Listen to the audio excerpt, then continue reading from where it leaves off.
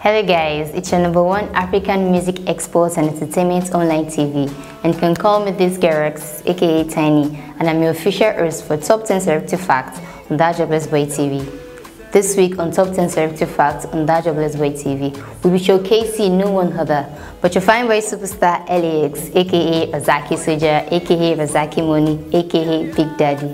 Don't go away, stay tuned.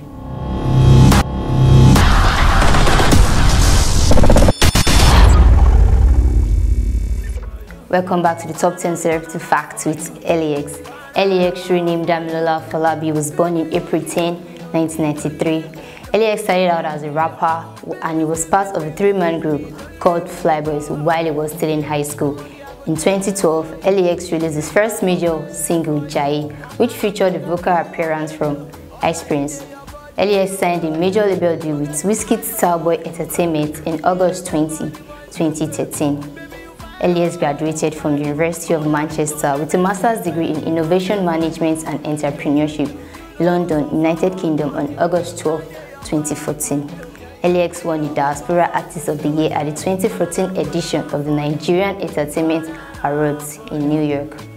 L.A.X ended his record deal with Starboy in 2016 to form his own label, Razaki Music Group, while Remy Oyedipe, popularly known as Raga Remy, who has managed L.A.X since 2010, signed a new management deal that has an affiliation to Starboy with Gas Promotion in 2016. And ever since, L.A.X has been dropping back-to-back hits. August 1st, 2017, L.A.X splashes millions of naira on two cars for his mom and himself. March 4, 2018, L.A.X unveiled his new recording studio and office in Lekki, in Lagos State part of Nigeria. May 24, 2018, Razaki's CEO group, L.A.X, teams up with former boss Wizkid on a new single titled Nobody after his exit from Starboy in 2016.